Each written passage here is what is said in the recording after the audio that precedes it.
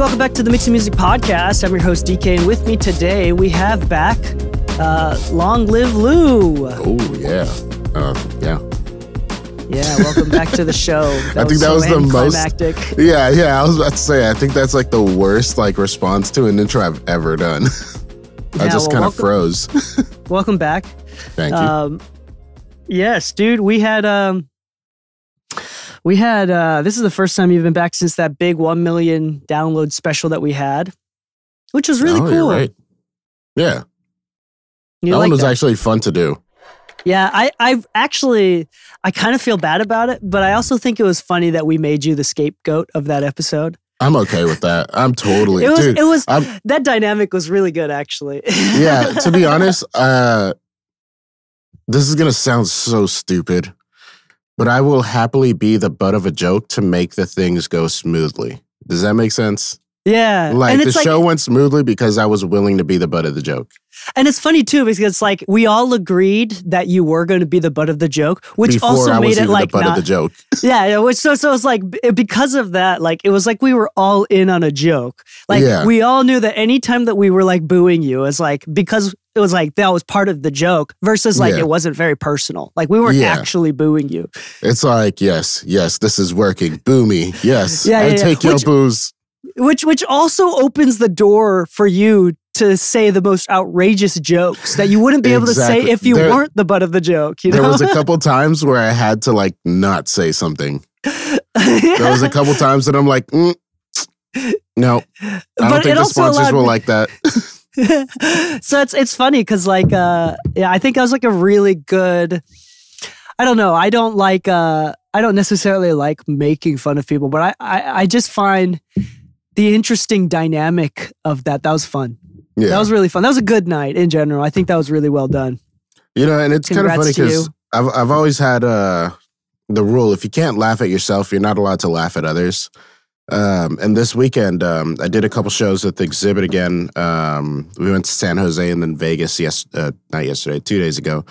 And there was like the comedically polarizing experience of engineers, right? There was like this one guy who's like the system tech, and he has a ponytail, shorts, black shirt. His shirt is tacked into his shorts, which is always a weird outfit. Wears the glasses, and he's just like, he just straight face eyeballs you, and you're just like, hey, how's it going? And he's like, hi, what do you want? I'm like, God damn, dude, like, you are the atypical description of a live sound engineer. Jesus fucking Christ. Oh, but then typical. Yeah. And then I go to front of house because I was doing front of house for the show. And I talked to the guy and I'm like, hey, what's going on? And he's like, how you doing? I'm like, hey, you know, just have an itch in my ass. And he's like, you want me to scratch it for you? I was like, if you would. He's like, yeah, go ahead. And I was like, I like this guy. I like him. If you can joke around with each other like this, like, you know, it's going to be a good time. Hell yeah. You know the boys are hetero when they're making deep gay jokes, dude. Yeah, hell yeah. Oh, I told my uncle about the deeply closeted joke. Oh, yeah. Yeah. Norm Macdonald Norm joke. Macdonald. Yeah. So I went to my parents' house. He was there and he's like, hey, Louie, how you been? I was like, man, I've been good. You know, just all kinds of new things. He's like, what kind of new things? I'm like, well, I'm gay. He's like, what? I'm like, yeah, I'm very closetedly gay. And he's like, wait, so you're gay? I'm like, no, I'm closeted gay. Like, I'm in the closet. He's like, so you're gay then? And I was like, no. See, a closeted gay man would never admit to being gay. So I'm deeply closeted. So I'm telling you, I'm not gay. Yeah. And he's like, I don't get it. And I showed him the video and he's like, he said that on TV? What did you show him the video of Diddy saying that? No, I'm just kidding. No, Diddy. What's your name? Love. Have you seen the clips of Diddy like just doing any regular interview and then all of a sudden it's just the Law and Order? The SVU? Law and Order. Diddy it's like, what are the misconceptions about you? There are no misconceptions. Dun, dun. That's so funny. Anyway, let's get into this show. I think this episode will be fun because we're going to talk a little bit about the role of creativity in engineering. Mm-hmm. So this is interesting because obviously art is a creative endeavor. But where are the lines of creativity? And we're going to talk about the nuance of that and the roles of creativity within the role of within different roles in different parts of the process. Lu, you talked about a tweet or a thread or something like that that someone wrote that you wanted to talk about. Yeah, I can actually read it. Let me see here. Replies, mentions, damn. Okay, it's can you gone. Go off the top of your head? Yeah, I can go off the top of my head. Basically, the thread asked artists and engineers, are we avoiding creativity if we all use the same C800 into a 1073 into a CL1B chain? That was the question. Are we avoiding creativity when we use the quote-unquote tried and true chain? The LA chain. Yeah, I saw a couple responses there that I agreed and some that just really didn't understand the question. Some people thought that the question was, is the chain even good?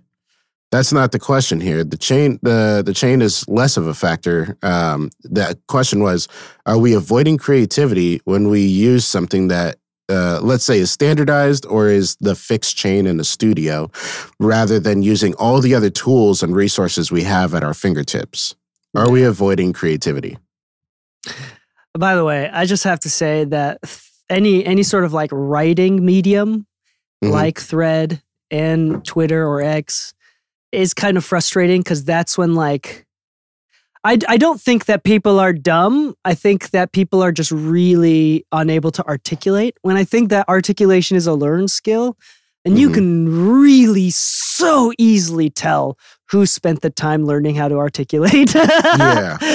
And then who people read a question that is point blank, like gun right to the head, and then fucking miss. It's like, what's your favorite color? I voted for Trump. It's like, okay. What the fuck? I asked what your favorite color was. What does this have to do with anything? This is what's wrong with people. This is what's wrong with people. It's like, brother, answer the goddamn question.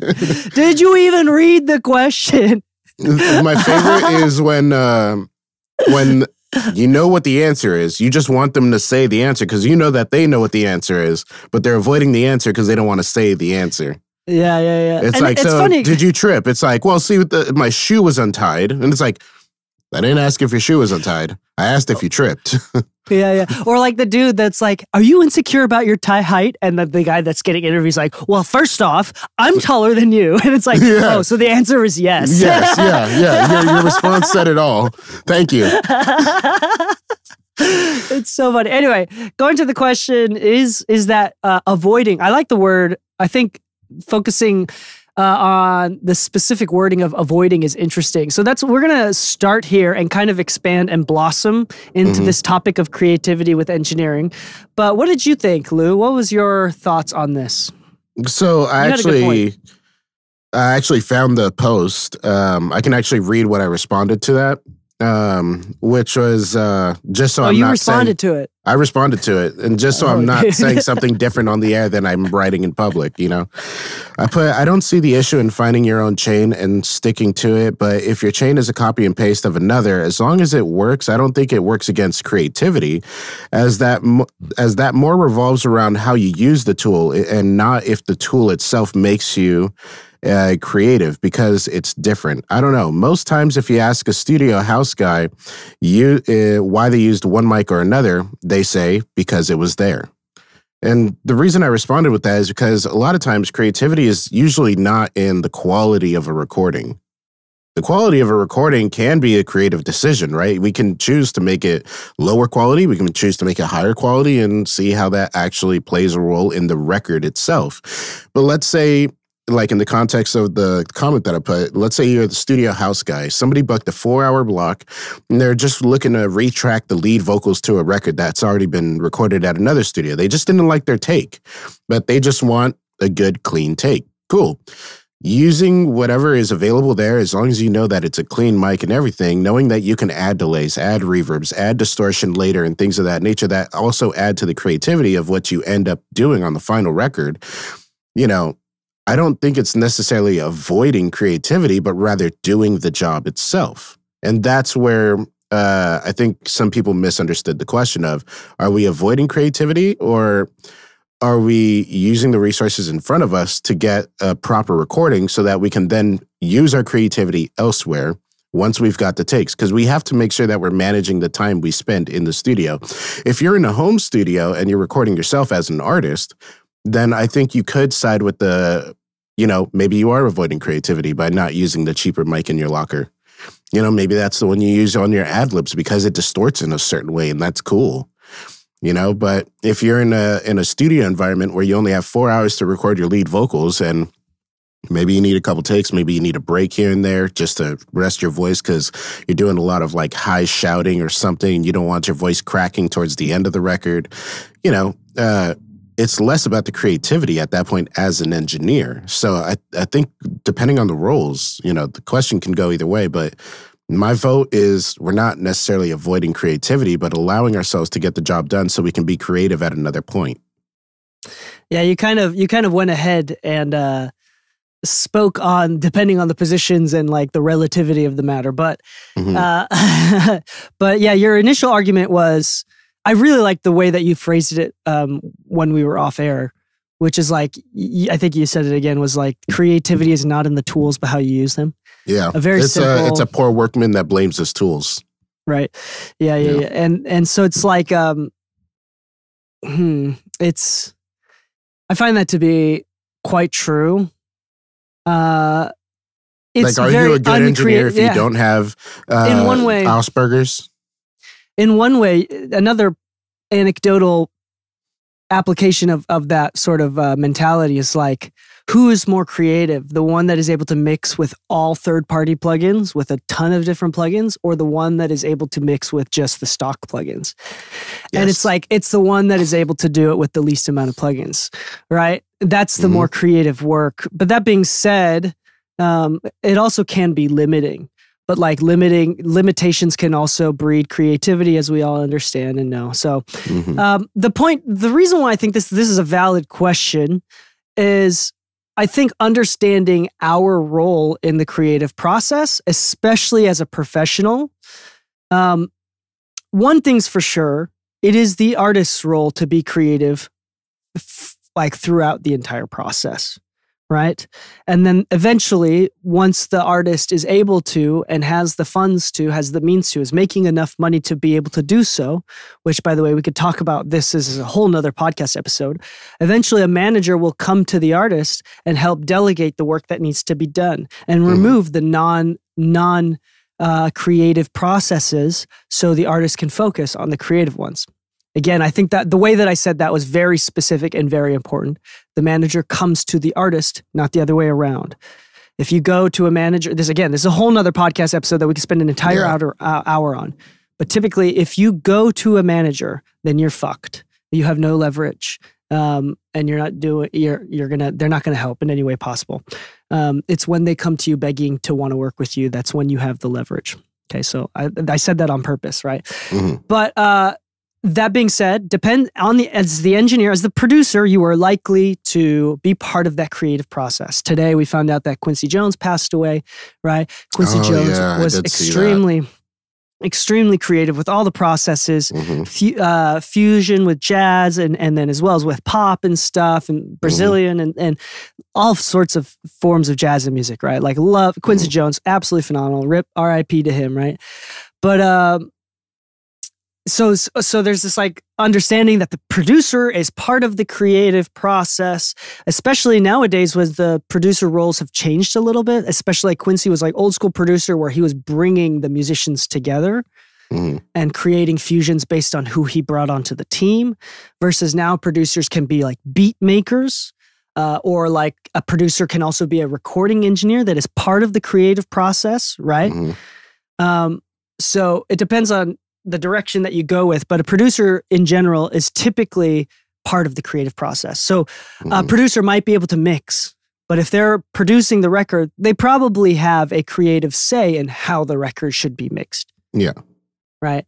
Like if you're working with Greg Wells, who is a producer and a mixer, probably has a bigger say, like how the record should be mixed alongside the artist, right? But he also just happens to have the skill to mix, versus someone like Manny Marroquin, who is famously known to not change too much, or Serban, right? And they recognize that they're not part of that creative decision, and people are coming to them after the creative decisions have been already made. So it's like understanding your role as an engineer / producer, for if you're running a one-stop shop in a non-music city where you are the producer, the engineer, the mixing engineer, the mastering engineer, you are everything for the artist. You are definitely part of the creative process.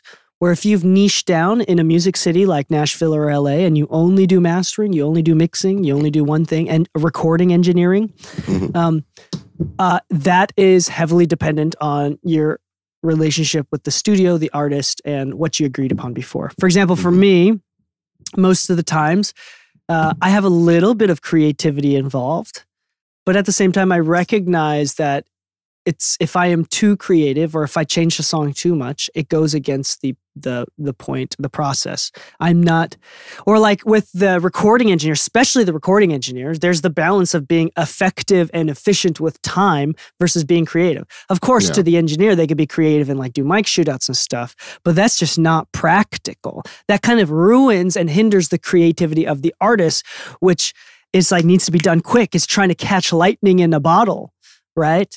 Yeah. And if you spend too much time trying to be creative it can possibly hinder the true form of creativity from the artist. So it's like recognizing your place. Like sometimes you just have to be efficient, right? You know, something to pull from that, something that some people might have already seen on social media getting passed around, because I noticed it's been a popular thing again.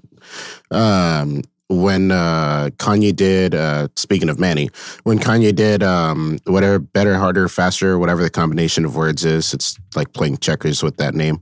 But, you know, the one where he sampled the Daft Punk record, or not sampled, or maybe he interpolated it or whatever. But he took the song, he had a DJ play it at the club, and he's like, damn, my drums just aren't hitting as hard as I'd want them to. And he was trying to, you know, compete with Sexy Back by Timbaland and Justin Timberlake. So he goes to Pharrell, and he's like, dude, I got the record back from Pharrell doing the drums, and it just didn't even feel like the same record anymore. I sent it to Swiss Beats, and same thing, it just didn't feel like my record. You know, I sent it to these like top producers, and so I'm like, dude, you know what? I just got to go to Timbaland, you know, and somebody recommended he go talk to Timbaland. Timbaland spends 5 minutes, gets the record done, and then spent the rest of the hour talking about how only he could have done that. But I think the genius behind that interview was that Kanye sent his record to have drums put on it that would just hit harder at the club. He didn't want to change the record. He just wanted it to hit harder. And only Timbaland was the one that recognized the assignment for that record. He didn't want all new drums. He didn't want a new vibe. He didn't want a new groove. He just wanted it to hit harder. So, like you said, as an engineer, sometimes our creativity can be allowed in some aspects, but sometimes we're assigned a role, which is make it better. You know, stay within the creativity lines that we've already put in place. Yeah, so the role of creativity is dependent, and I think that it is part of our job to recognize when we are supposed to be and to accept when we're not supposed to be. I think a big complaint with a lot of recording engineers is that they feel like they're just manual button pushers. And sometimes you can be. Yeah. Yeah, sometimes that is your role, right? Especially as a recording engineer. And sometimes, but I think in general, practically speaking, if you're working in a commercial studio, the assumption is that you are the button pusher unless they give you permission to be part of the creative process beforehand. Because usually, especially with higher level engineering and stuff like that, if you suggest lyrics, if you turn around, suggest lyrics, or if you turn around like talking about creative decisions that while you're recording, it's not just a collaborative process. You become a liability because now they might have to give you a point, or you eventually might be able to have the grounds to sue them if they don't give you a point, right? So it's also just practical from a business sense to keep everyone's hands clean. It's not that they don't want your advice, but they want to keep everyone's hands clean. Yeah, play your role. Yeah, and everybody has a role to play. And I think that's really frustrating for a lot of people that are innately creative, like foundationally speaking, someone that is high in openness. to like shut up and to just do what you're told is very difficult for anyone that refused to get a regular job and decided to go the route of freelance and become an engineer. It takes a genuinely creative person to find the courage to step away from a reliable job, a reliable and consistent and a habitual job for something that is so chaotic like engineering, right? It does take a creative person. So it does make sense that people get frustrated. But I also think, and there's a lot of psychology behind this. I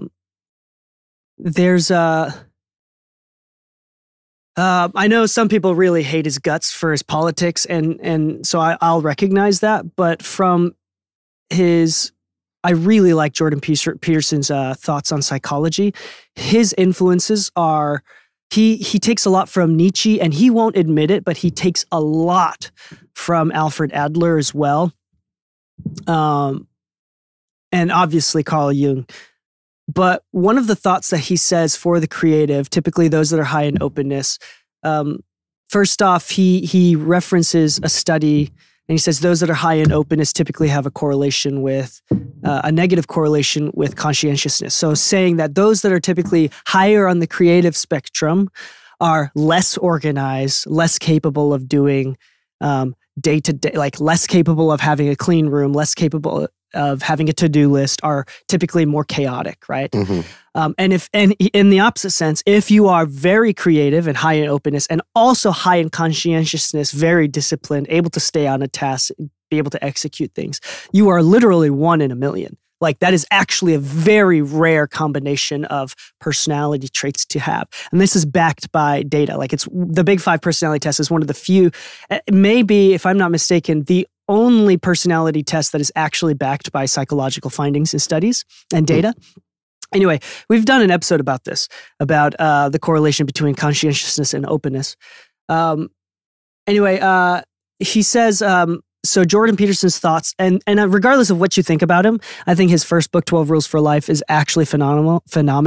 And I read that book during a time when I was really low, and I was very depressed, and it was so good for me. I agree, if you don't like him for his politics, sure. I think that that's okay to think, but I think it's his psychological takes and his interpretations of past influences and past psychology is very helpful, influential, empowering.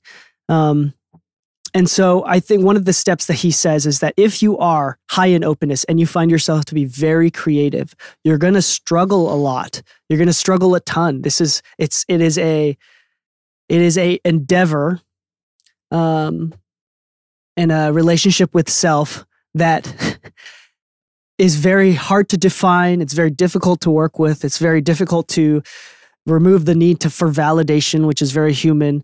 And one of the ways to work with it is through discipline. Like going against the grain. Like if you can figure out a way to discipline yourself and figure out ways that you're able to do that at little steps at a time, then you'll be able to cope with your creativity. And that's really interesting. Those that are less creative and are okay with the day-to-day routine, right? And that's natural to them. There's less desire for chaos, significantly less desire for chaos. There's less things that throw them off, especially as they become older, right? But those that desire a little bit of chaos, those that desire a little bit of change every once in a while, you must have some sort of stable anchor to rely on, to come back to. Hence why creatives typically emotionally benefit the most from having stable marriages and relationships. Actually, there's a big study on that. Yeah. So it's like creative, if you're especially creative, you are definitely the one to emotionally and psychologically benefit the most from having a anchored relationship, right? Whatever that is. And that should be a goal that you may want to have in order to further continue your creative endeavor. So anyway, this is way beyond my pay grade and beyond my understanding. It's been a long time since I've looked into the psychology behind creativity. So I'm going to admit that I'm kind of getting into the part where I don't know much about this, but I do think that I'm a little bit in the weeds here. But I do think it's a lot deeper and it's a lot more personal. And it's a lot more nuanced than we think. It's not just like, do you have it or not? I think the point is, if you are very creative, it's difficult to be a creative as an engineer, because at the end of the day, many times an engineer will be called to not be creative, just be efficient and help someone else be creative. And if you can change your perspective where like, yes, right now I'm a button pusher, but I'm helping. The knowledge that I have right now is helping someone else be creative, and you can feel fulfilled by allowing someone else be creative. If you can change your perspective in that way, I think it'll be beneficial in the long run as an engineer. I think one of the most underrated views about engineers and creativity is this. If you're ever interviewed to actually engineer for a studio, you might have a sit-in session as your first book session where the owner of the studio or one of the higher-up engineers will actually sit in and evaluate your ability to actually record efficiently and quickly and how you condone yourself in that session. Now, something that they're not looking for is your creativity. It's your ability to actually understand the technology, because understanding the technology does not actually mean creative. That means you know what you're doing. You're capable of the work. Now, creativity in a button pusher situation is actually still possible. You know, kind of like how you brought up, DK, about how in some cases you need to play your role. You don't need to be the one recommending lyrics or anything, but part of the creativity in the engineer's hands that still exists is understanding the difference between a good take and a bad take, understanding when something maybe could have been inflected better for it to be a little bit of a better take, not as a vocal coach, but as somebody who recognizes a good performance versus a bad performance and actually helping the creative get the most out of themselves. And so you can say that that can be a little bit black and white, but a button pusher wouldn't care. You know, part of what we do is still creative, and the vocal chain and your ability to hit, you know, command space is not the creativity part. So that's kind of like the big thing here, like, you know, because we're talking a lot about like the psychology of it, right? But the question goes back to, are we avoiding creativity by using the same chain as everybody else? You know, sometimes that is literally our job, but creativity surrounds that. Our job is merely the role that we've been given. The creativity is what we do within that role. We have limitations to what we can do in our role, then great. You still have creativity in what you can do within those limitations. Yeah. The last thing that I want to say about this, so we've talked about the roles of creativity in engineering and producing, and when is the right time to be creative, when is not potentially, right? And the nuances of that. That being said, I want to talk about, we even talked about good habits for things to focus on if you are creative. And again, like we've talked about this many times in the past, like if you're high in openness, if you're very creative, if you cannot have a regular job, but you must work for yourself as a freelancer, right? It is so much more important for you as a creative to develop exercise habits, as well as to create discipline habits, especially if it is so unnatural to do so. I mean, I know a lot of people, it's like, I don't like having habits and stuff. It's like, that's why it's important for you to have habits. Like that's more, if like, I hate rules, it's like, that's why it's more important for you to create rules for yourself. And so I want to be clear about that. And I think that this should be empowering, because the more disciplined you are, like I've said in the past with many times throughout many episodes, is literally in order to do well in this industry is you just have to reply to emails on time. Okay, outside of being good at what you do, right? To a baseline degree, not even like the best, to a baseline degree. If you reply to emails quickly and efficiently, if you turn around projects quickly and efficiently, if you write emails professionally, if you text people professionally using professional language, right? If you're just like a good communicator and are highly efficient and organized and like a good, like you will do super well over time. You do that for years, you will do well. It is impossible for you to not do that well.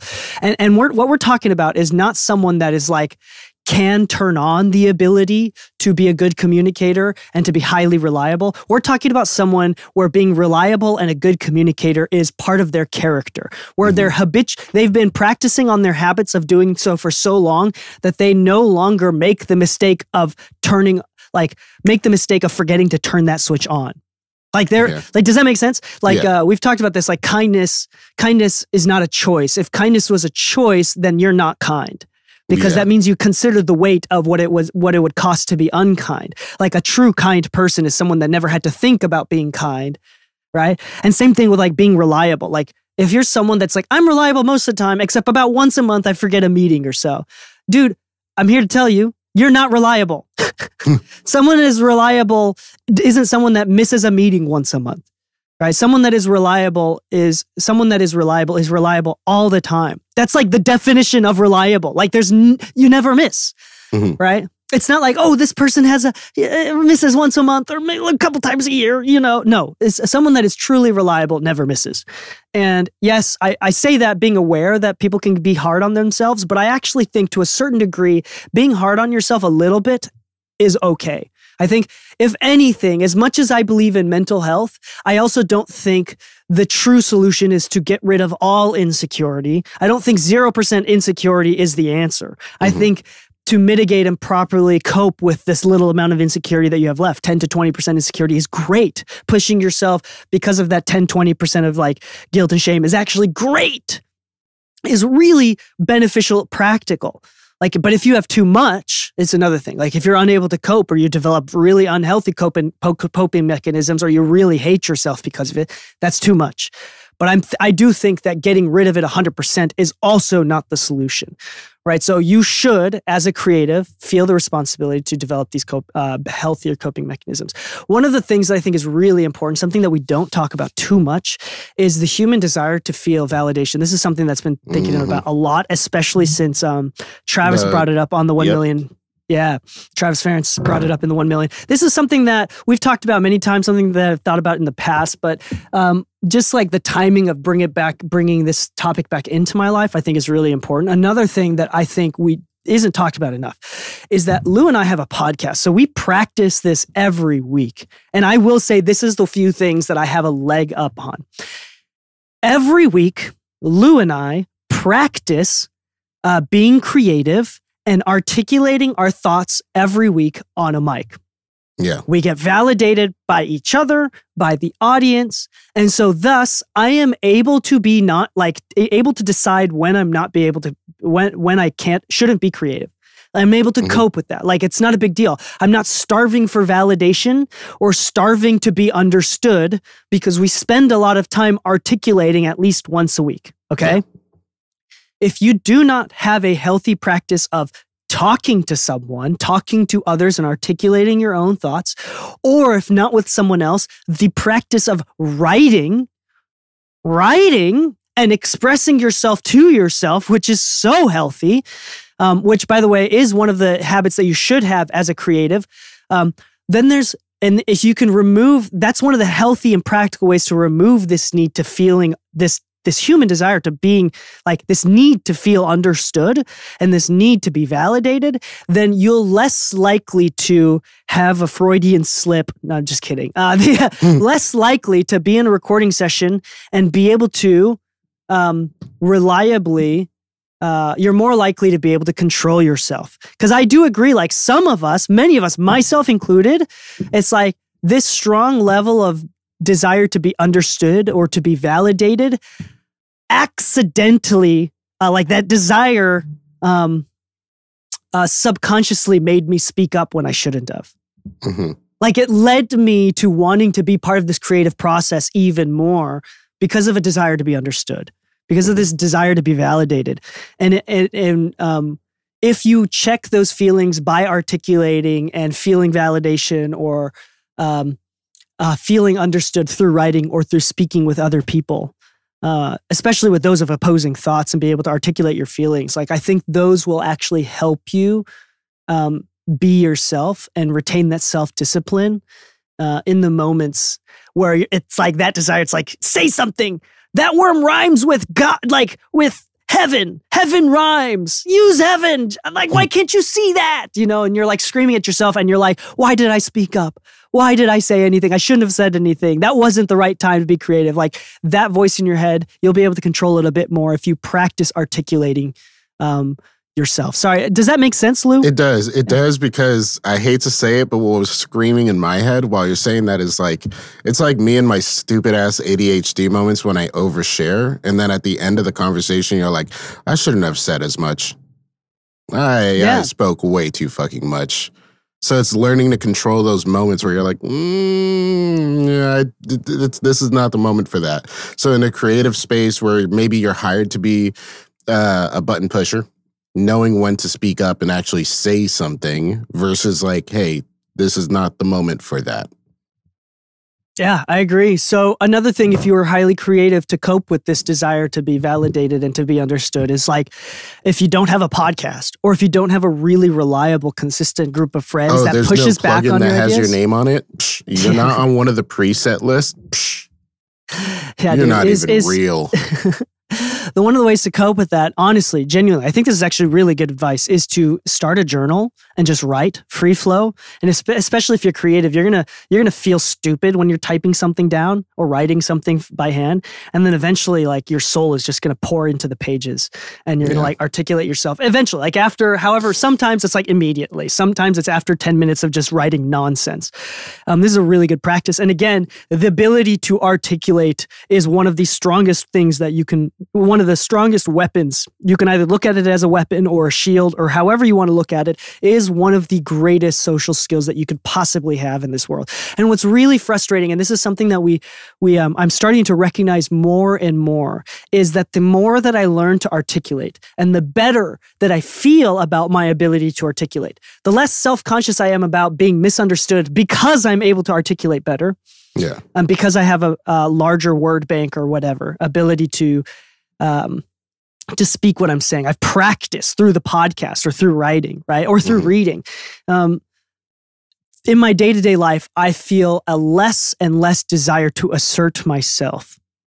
Like for example, in a very practical, anecdotal sense, you read this thread and you felt the need. You felt that, and I don't mean to call you out of this, Lu. My bad. No, it's okay. It's like I see this as my issue with social media. Yeah, and this isn't necessarily bad. I think this is very normal. But I'm kind of using this as an anecdotal reference. Like I find the need to feel like you have to respond and say something to it is projecting something internal, right? And I think this goes beyond anything. This is not just you, Lu, but like I do find that the more that I practice articulating, especially those with opposing viewpoints, and Lu, you're really good at pushing back. I'm only friends with people that push back on my thoughts. I hate friends that only agree with me. I cannot stand that. Yeah, I hate that so much. Especially because I know that I'm especially assertive and I'm aggressive in my opinions. And I think when we first started talking to each other, I even said like, do you want to play devil's advocate? You're like, I have a question. I'm like, do you want me to be devil's advocate? Yeah. And that's how we would start our conversations. And my aggressive nature and opinionated nature obviously gets people to think that they're scared of pushing back. Yeah. Right. But at the same time, like those people that are strong enough or are willing to push back are my favorite people of all time. Yeah, I want people to change my mind. I want to say that that's like the number one thing that I appreciate about like my wife, Anna, where like I may say something, I may be inspired, and then she'll push back on it. And some people might see that as like, dude, she just pushed you down. I'm like, no. She raised the point I did not see. And from a viewpoint that I did not have on this topic. And now I'm considering it. And now that I've considered it, my opinion has actually changed because there's validity in what the other person is saying. So like I know what you mean by like when you have friends that just say yes to everything or just like, oh, that's cool and have no opinion. It's like, no, like what's your opinion? Like, let's have a conversation. This back and forth is what feeds growth. Mm-hmm. Yeah. And lastly, like, so we talked about the role of creativity in the position. Sorry, mental recap here. Role of creativity in producing engineering and when to balance that out. How to deal with your creativity and how to cope with your creativity. How to further learn to use your creativity, like with writing and articulation, practice and sharpening the blade of your creativity. So when it does need to be used, it will be used well and sliced well, right? Mm-hmm. I also think the one last thing is this, especially those that are creative, if you are high in anxiety, it is proven time and time again, you need to sleep, have a regular sleep schedule, go to bed at the same time, create some sort of stability, even if you don't want to. This is not a personality thing. This is a decision to make. And, make sure that you eat breakfast. And another thing too, it's like, especially for those that are creative, exercise benefits a ton. Not only has there's a little bit of debate here, but not only is IQ one of the greatest ways to prevent your IQ from decreasing over time, like literal IQ from decreasing over time, but it is a way to maintain mentally strong and focused, and to give yourself endorphins in that way, to manage anxiety. I have to ask, just because maybe I misheard. You said IQ is important to reduce the loss of IQ? Yeah, so exercise is the best preventative to stop IQ from decreasing. I see. Okay, so I did misunderstand something. Okay, that's on me. Yeah. So if you exercise, it will stop your IQ from decreasing over time. Good. Yeah, so because your brain uses oxygen. Yeah, your brain uses oxygen. So anaerobic and aerobic exercise seem to be effective at staving off cognitive declines across a lifespan. All right. And then, so that's it. So manage anxiety, advice for creative people. So that's it. There's, again, we recognize where I'm not a psychologist. I'm just like reading stuff and from speaking from personal experience. But at the same time, it's like, we do need to be aware just because you're creative doesn't mean that it is your job to be creative constantly. It is very important as a human to figure out when is the right time to be creative, when is not. Just like with the desire to teach. When is this a teaching moment? Is this not a teaching moment? And I think that I'm still learning, but in retrospect, I think throughout my 20s, I spoke up way too much outside of the podcast. When it's my job to speak up, or like in therapy, when it's my job I'm paying to speak up, right? Yeah. Outside of those positions, I wish that I was silent more often. And lastly, like we had 2 parts of 48 Laws of Power, which is interesting. It can be perceived as a power move to stay silent. It is a power move to stay silent. That was one of the laws, is like knowing when to talk and when to speak up. And it's like, and I think a lot of people that are especially more introverted don't have an issue with not speaking up. But that being said, it's like, I think that was the point of this episode. The point of your topic that you brought this up, Lou, is like recognizing and utilizing what you recognize. So becoming aware and having the tools, which is the goal of any sort of Eastern philosophy or therapy as well, is like building awareness, then creating tools that work for you to cope in healthy ways. So I think we talked about that. We built awareness, knowing when to be creative, when not to be creative. What is the role of creativity to a baseline level within the standard operations of music production, and then how to cope with your creativity. There you go. I think we did that. Yeah. Sweet. Any other thoughts, Lou? Yeah, one. I think something that I saw in the comments was, and I brought this up off the air, which was FOMO being a part of why we wonder if we're being creative or not, or if we have enough creativity when we don't have the right gear. Because some people took the question and said, well, I like the U87 anyways. It's like, that wasn't the question. But we see what you're saying now. We say it a ton of times on the podcast, but I always feel the need to reiterate this because This is something that I'm constantly weighing the last couple months, and I've been weighing it for years now. I've been saying that I want to buy my own console for live audio, not because I just want to have a console, right? I've never wanted a console for the studio, and every time I say I want a console for the studio, I say I can buy that way later down the line. It's not an immediacy need. It's not even a need at all. It's an accessory. But for live audio, that's very different. You need a console for live audio because what the fuck are you going to do? Run Pro Tools and mix it from there? That's stupid.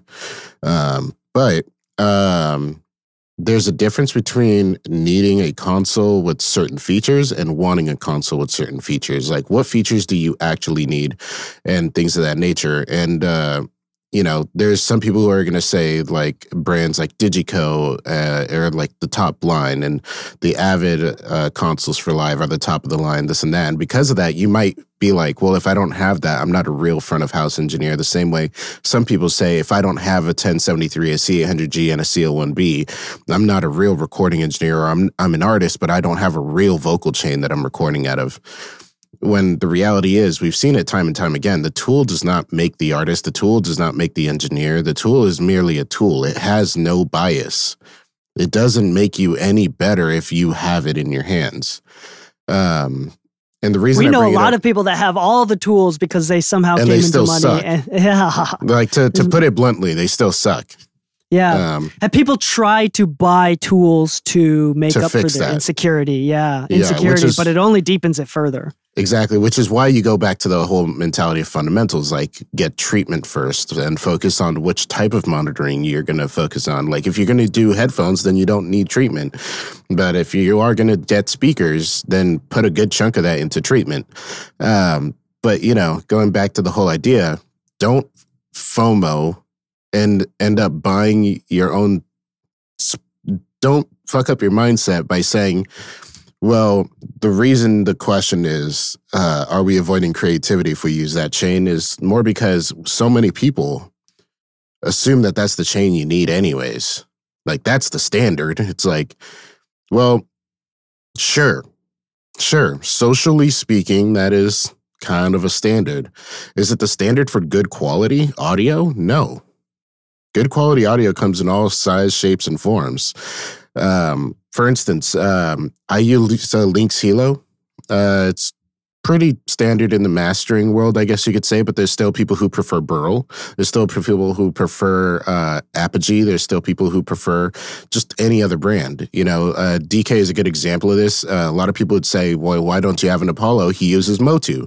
Motu is one of those brands. When he told me about it, I'm like, I'm kind of surprised he went with that because not a lot of people go with that. I've had Motu before and I've liked it. I know Motu in my eyes have been similar in the space as like RME, and I know a lot of people really like RME, but those that aren't familiar with RME see RME as like this kind of weird brand. Like they make interfaces, but that it seems like they're like really advanced interfaces for very specific niche people. But the reality is, listen to Dee Kei's mixes, listen to my masters. You'll see that no matter what we decide to use, the quality is there. It's your ability to be good is not based on the tool. It's how you use the tool. So your creativity is not based on the tool. It's on how you use the tool. So don't FOMO out and think that you're not creative enough, you're not a good enough artist, you'll never be able to match the artist that you're trying to work with in the future because you don't have the same gear. Creativity is what makes you stand out as an artist, not the tool. And it's interesting, again, going back to the process of building awareness and then creating tools to cope with it, right?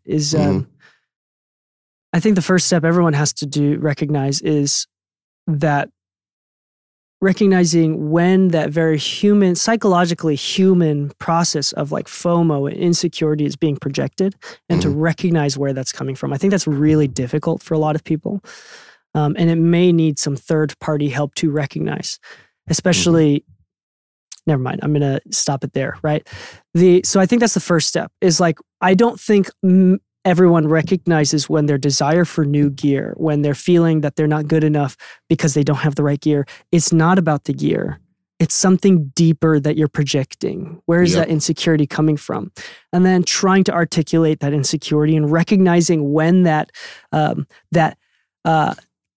that naturally defensive part about you. Because like when someone is defensive, that happens unconsciously. They become defensive and show their insecurity unconsciously. It's not like, I'm going to choose to be defensive right now.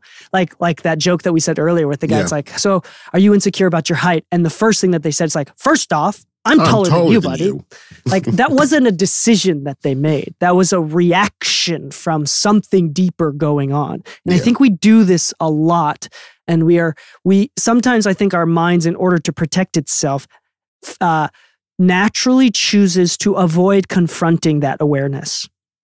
I think that is a very natural process. And I think it is difficult to confront that level of awareness.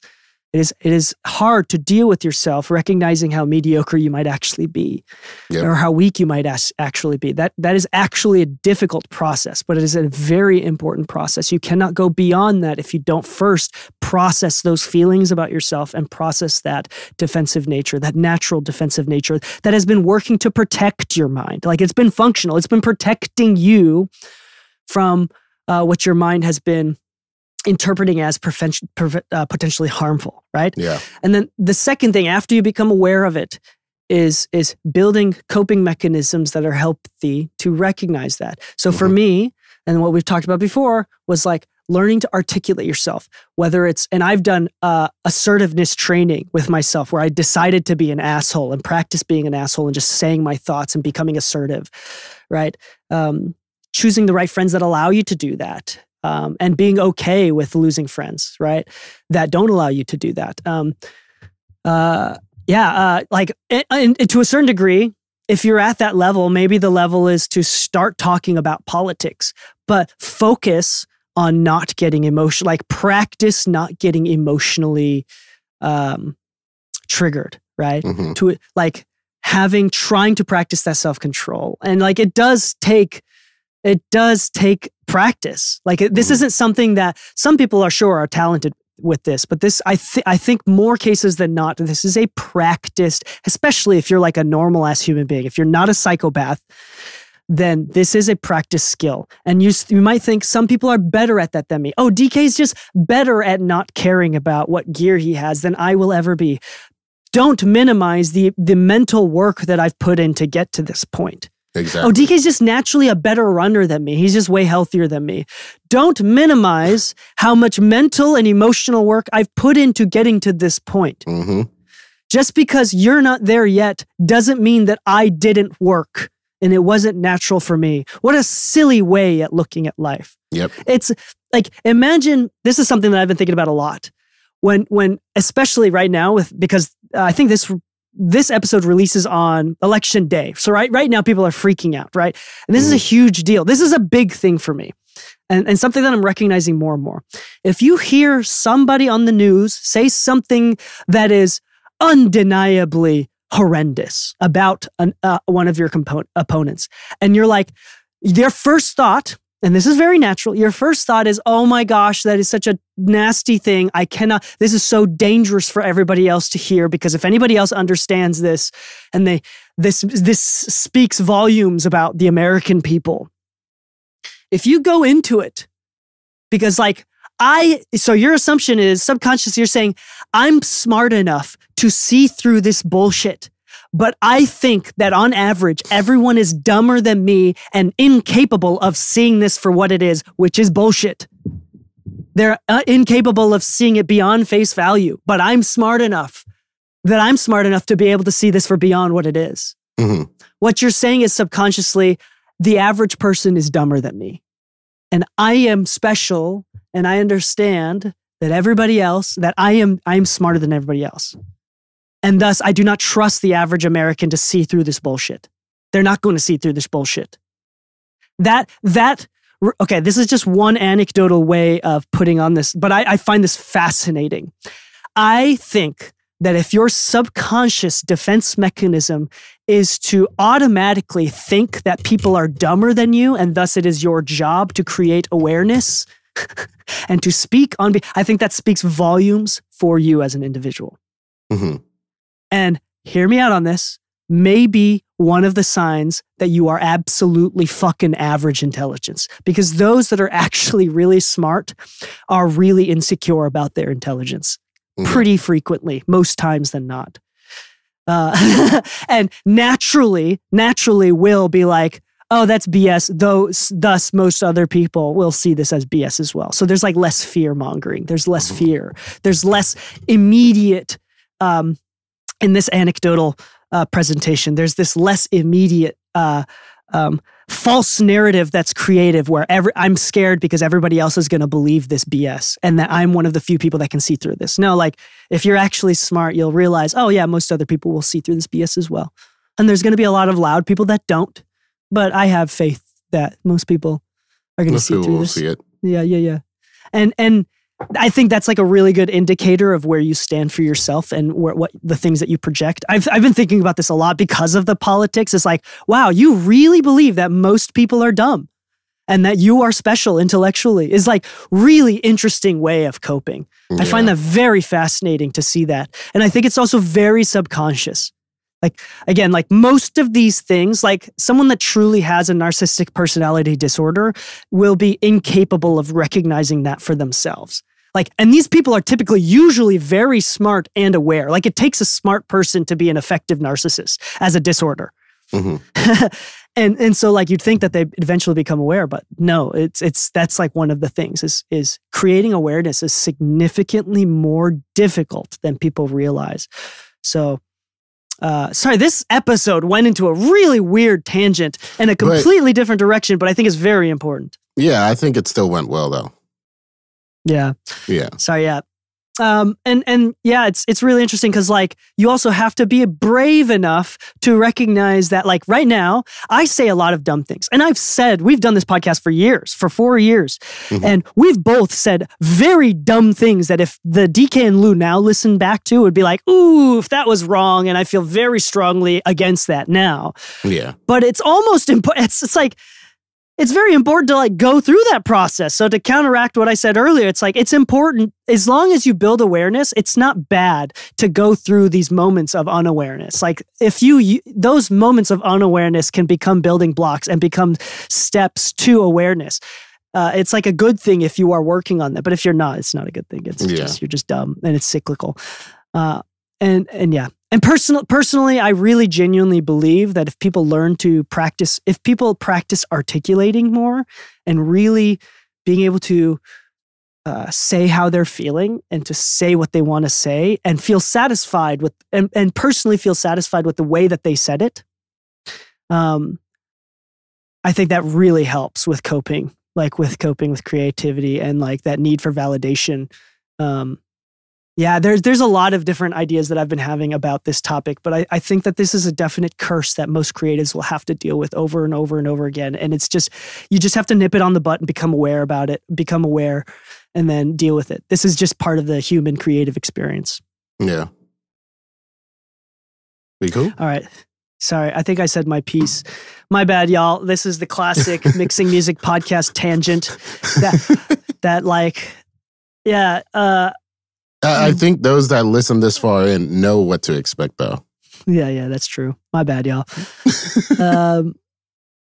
Yeah, I have this weird thing where I'll go on like crazy tangents and I'll get like really passionate about it, and then I'll feel really insecure about it afterwards. I'll be like, oh shoot! Like, remember earlier I mentioned the ADHD urge to overshare, and then at the end of it, you're like, I didn't need to say all that. Yeah. So I understand the feeling all too naturally. That's so funny. Yeah. Anyway, thanks for listening to the Mixing Music Podcast. If you want more episodes, go to mixingmusicpodcast.com/exclusive. I'm sure that if you're listening on Spotify, you can visually see all the episodes that you're missing out on and how cool those topics are. Yeah. Go to mixingmusicpodcast.com/exclusive to sign up. We already have a bunch of people signed up listening to the exclusive episodes that are available natively on Spotify. Or you can subscribe on Spotify and listen to them natively on Apple Podcasts if that's your preferred platform. Because if you sign up on, you have to sign up via Spotify, but they email you an RSS link that you can use to upload into Apple Podcasts or whatever. If your podcasting platform is something else that allows you to import a separate custom RSS feed, then you can listen to that through that platform as well. So that, once again, that's mixingmusicpodcast.com/exclusive. And if you want to see what episodes you're missing out on, all 200 plus episodes of the exclusive episodes that are become available immediately and they're ad free, go to the Spotify. Look at the podcast on Spotify and see what episodes you're missing out on. They're really, really good, I think. And James and I do a great job on that one. And on that note, happy mixing, my friends, and stay saucy.